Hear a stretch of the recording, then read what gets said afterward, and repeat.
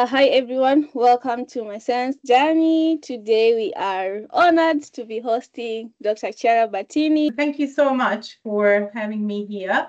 And hello, everybody. You're still loading up the slides. You could tell us a fun fact about you. Sure. Yeah. So whenever I have to tell a fun fact to people, the one that comes to mind is that um, so apparently the day I was born, there was an earthquake in Rome where I was born. Ooh. Okay. So what a way to arrive in the world. And the funny thing about it is that my grandma and my auntie were in the lift when that happened, and so they didn't feel the earthquake. And so when they Wow. came out at the floor where I was, everybody was running about, and they were like, "Just what is What going on?" happened? So yeah, Wow. so that is a story that like every single birthday in my life, my family has told me that there was an earthquake the day I was born, which is like I think I got it by now. But yeah, Yeah. we don't. And also, we don't have many earthquakes in Rome, so it's quite a rare So event. a landmark. That was like, you're Yeah, coming to make a heavy yeah. contribution in the world. So The world does notice me arriving, definitely. Give you a bit of an overview of how my journey went, because it's a journey of between disciplines and between different geographical locations as well. So I've made some slides to try and remind myself what were the important parts of it. mhm. Um, so I got a degree in 2004 in Italy. At that time, we didn't have a separation between BSc and MSc in Italy. Mhm. So it was a single 5 years degree, which we call laurea. And that was in biological sciences, but you could choose what to do in the last 2 years. So it was almost like a master at the end of it. And so I specialized in population and evolutionary biology. So I'm not a medical doctor at all. Like I don't have any clinical background at all. And what I worked on was to use the variation in mitochondrial DNA to understand the history of two Central African populations. Um, Mostly because during my universities, I got really fascinated about human evolutionary history. And I didn't know at the time that we all originated in Africa. And that was mind blowing in that moment for me. And so I wanted to understand more about it. And so I found someone in Rome who was working on this, and I joined their lab. But what I also did, so the lab is on the left. That is my faculty in Rome. And I think it still looks exactly the same 20 years later. So yeah, things don't change very quickly in my city. And then what I did was also going for my more experimental work and kind of master project. I went to Barcelona in the lab that is on the right, which is a lot fancier. Um, and that is a group at the Universitat Pompeu Fabra who was working very much on using genetics to understand population history in various places in the world. Before doing that, I also did 6 months Erasmus Day in Ghent, in Belgium. So it is really during my degree that I started having that kind of international dimension that was really important, I think, to open up different ways of thinking, both from a professional and personal perspective. And I was lucky enough to kind of wrapping up the work I did during my degree, and I published it three years later, as you can see there. So that's one figure taken from that paper. And the reason why it is 3 years later is because my supervisor at the time told me, well, so far I've always written papers for my students, but I think it's time I stopped doing that. So you are the first student that will try and learn doing that on their own. And I'm like, oh, what a good timing to be here. Thank you very much. So it was a long process. And maybe in that moment, I wasn't very grateful that he decided to do that. But on the long run, I'm actually quite grateful because I really learned a lot about writing papers on that very first attempt. So right after my degree, I started a PhD, which I ended in 2008. And I did that PhD with one supervisor in Rome and one supervisor in Barcelona. So my link with Barcelona got a lot stronger. I spent months and months and months in Barcelona during my PhD. And I continued working on the peopling of Central Africa. And I continued working on mitochondrial DNA, but also on Y chromosome variation. So I brought in that kind of sex biased element on understanding the history of these populations. Yes, did you have a question? Yeah. Um, I'm just curious because your PhD is called animal biology, but then Yes. you are focusing on, the peopling of Central Africa. So how is that, you know? Yeah. So I was in the department about animal biology, but at Mm. the time, so we were like an anthropology group within a department of animal biology. So looking at humans very much as an animal species rather than a cultural species. So looking very much at kind of migration dynamics, sex bias processes, how climate influence distribution of populations and that kind of thing, with the caveat that humans are cultural animals anyways, right? So you have language that comes in, you have tools making that come into the play, like, so they're not, so they have, of course, a cultural dimension. But, the interesting thing about this is that when I joined that anthropology team, I did an exam with who then became my supervisor. And the first question he asked me at that exam was, "Can you define culture?" And being a biologist, I thought, well, we always think of culture as a very human characteristic, but actually, to me, culture is anything that is passed through generations that is not biological, really. And that is not specific to humans, actually, if you think about it. So it was very interesting to be in that environment. Yeah, although there were not many other people who were doing the same thing. So I heard a lot about ecological studies. Not a lot of people were using genetics either. So maybe not quite the best, but because I was in two places, I could really make the best out of the situation. So, right. So yeah, so I did my PhD in animal biology. And then the year after my PhD, I got a one-year fellowship. And I went back to Barcelona for a bit to finish some things from a PhD. But I also visited the University of Oxford for about maybe 5 months. And what I did there was still wrapping up. So I was collaborating with someone there at the time.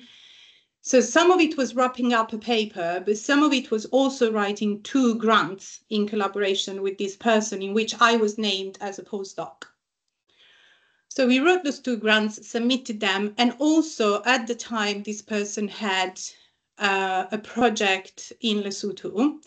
And so I helped with the fieldwork organization and delivery of that project. So we went in Lesotho for 2-3 months and really traveled all around the country, learning a lot about the history of the country and asking people if they would be happy to donate saliva for an anthropology project, which was an interesting experience in many, many ways. So still maintaining my link with Africa at this point. Both grants were very much focused on the African continent. My fascination with the African continent came part initially because we all come from Africa, and I thought that was in itself an incredible an incredible thing. But then the more I learned about it, the more I learned about the diversity from so many perspectives, and that was just like, wow, there's so much we could learn and we don't know about Africa. So yeah, so that's how it continued to be a focus of mine. Yeah, thank you for So pointing that out because I was gonna ask you why Africa. yeah, I mean, Yeah, it's please it's it continue. is, I am not from Africa, so it's a slightly Yeah. unusual take, but yeah, I do think that there is so much that went lost in the history of Africa, that wasn't recorded for some reason, that was hidden for other reasons. And I hope that we will have the space and time to rediscover that. Um, cool.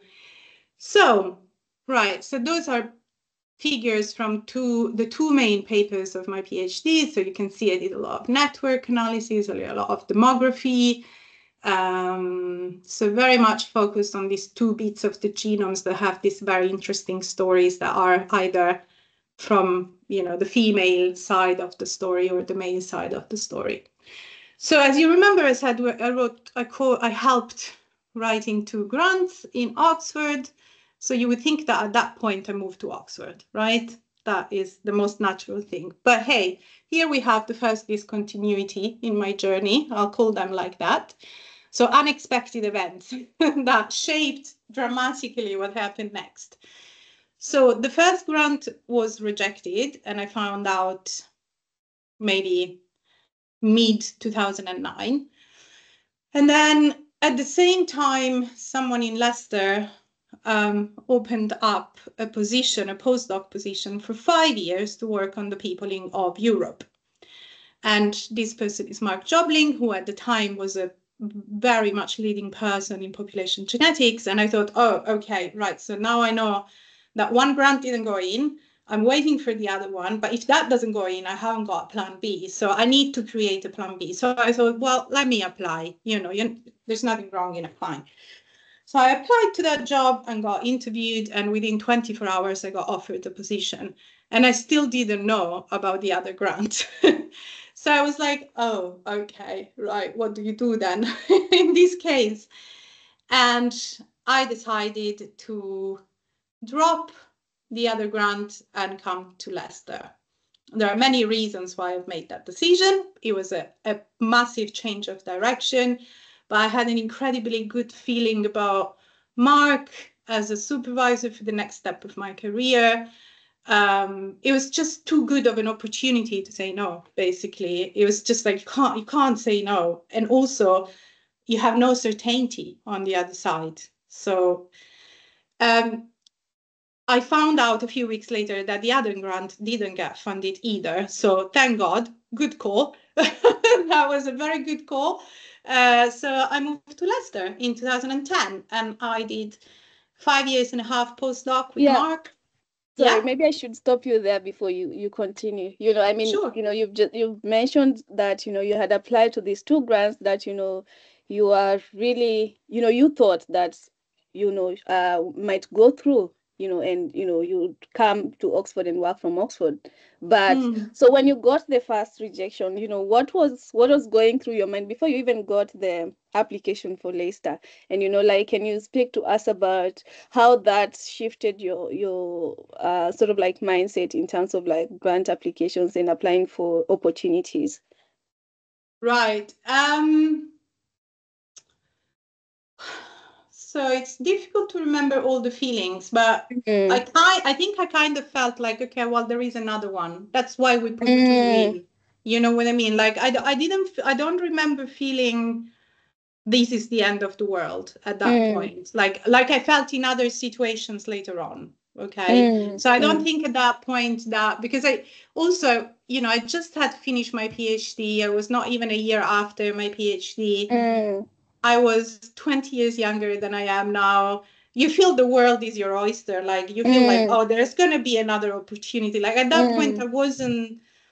I wasn't worried, Yeah, but I did feel like, okay, but on the other hand, yeah, if the other grant doesn't go in, then what yeah, do you do? Like yeah, you still need a salary, yeah, first of all. yeah, And you want to do something that you like. So you yeah, better start planning now rather than let life decide for you. yeah. That's a bit how I feel. And that, when that was the moment in which that job was posted online, and I thought, well, I suppose, that is one thing that I should do, Mm-hmm, really. That, so basically I still kept my eyes very much open about mm, mm, mm, opportunities, mm, but I wasn't I wasn't worried at that point. I got a lot more worried later on. So the next step is a bit more complicated. Okay, okay, okay. But I think yeah, So there are points to pick from what you're saying, because I think for most of our audience, it's usually people that are either done with their undergraduate or masters or even yeah. PhDs, and they are looking for opportunities here and there. A lot of them don't work out, and it's important to highlight that it's not the end of the world. There's always going to be another opportunity, and like in your case, the rejection from this grant also opened, an opportunity for you to consider the Leicester application. And surprisingly, or not surprisingly, you're now leading a team in Leicester. So that's huge. So yeah, So yeah, that's please another continue. thing actually that I wanted to pick up, Ruth. Yeah. So I'm a weird academic because I Okay. don't really lead a team. So I've had a Uh-huh. moment in which I was leading a bit of a sub team, Okay. but I'm a kind of person that is trying to do an alternative career path within Mm-hmm. academia. So I'm quite senior. I supervise students. I do Yeah. deliver training, Yeah. but I'm a bit, I don't think my personality lines up very well with the role of a PI. And so I'm trying to Mm, remain in academia as a senior researcher, senior yeah. research fellow, maintaining some leadership Yeah. roles somewhat. But I feel like I think I'm just, I don't know, maybe I'm too humble. I don't know what it is, but it just doesn't quite line up. And I do hope that there will be a future in academia in which there is not only one path, in which there will Mm, be more paths that people can choose from. Because yeah. literally at the moment, to be in a role like mine, Yeah. the only real way to do it properly is to go to industry. Mm, And we can discuss later why I haven't yeah. done that yet. Yeah. Okay. Which Okay. yeah, is a bit unusual because it'd be much better paid, to be honest. But yeah. Exactly. Yeah, but there Okay. are also values. So I have a last slide in which I summarize some of the key points that I think we Okay. can then take for discussion because I think and one of it is exactly rejections actually. Okay. Um, Yeah. All so, right. right. So then I moved to Leicester in 2010, where I still am. I do my postdoc with Mark. It's a very novel project in terms of technologies. We start using next generation sequencing, so lots to learn. I started learning bioinformatics, which is not something I was very good at until then.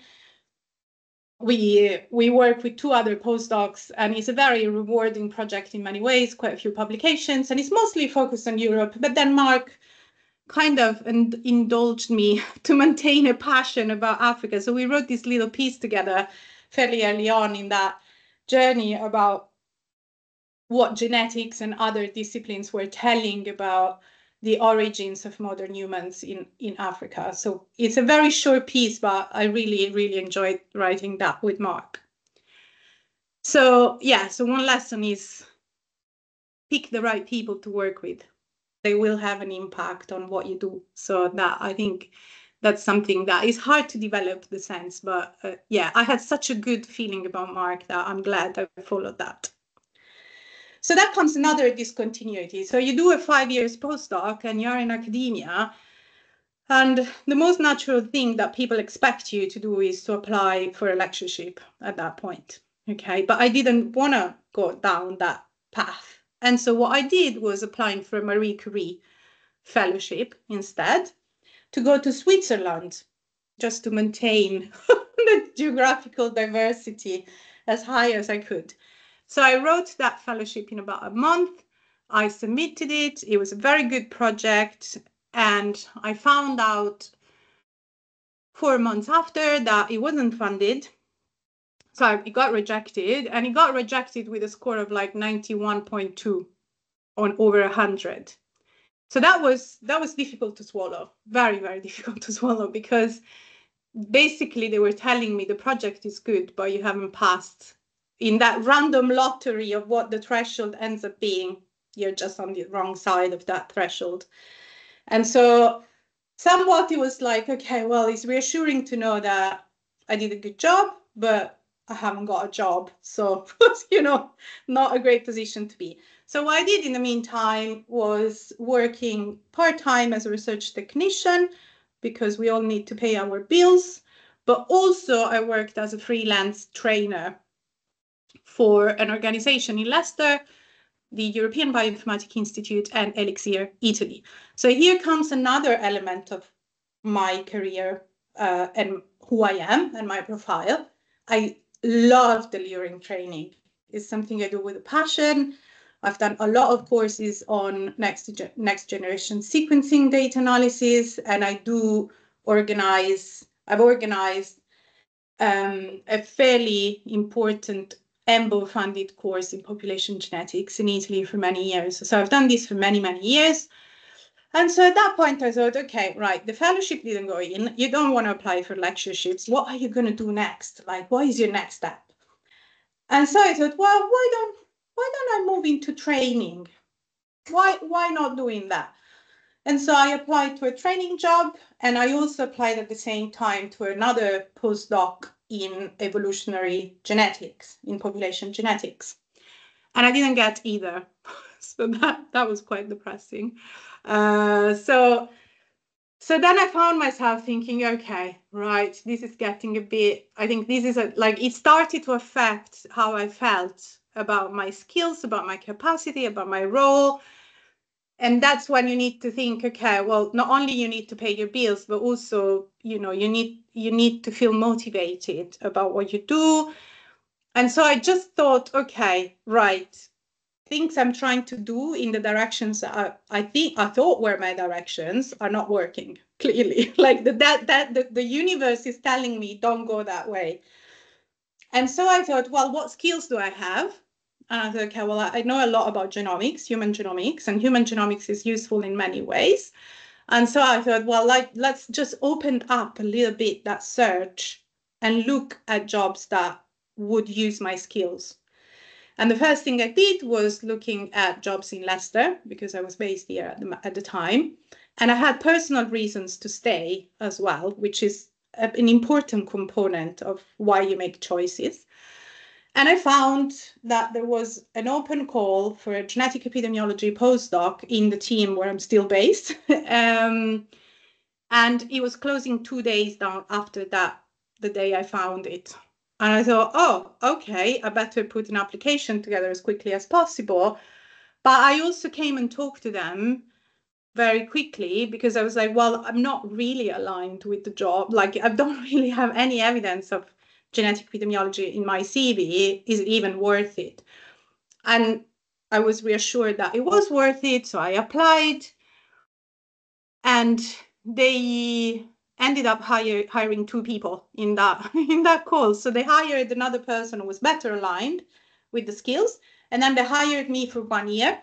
And they said, okay, well, in this year, we would like to see you applying for research fellowships, and we'll support you and you'll be successful. And I was like, okay, fine, let's do that.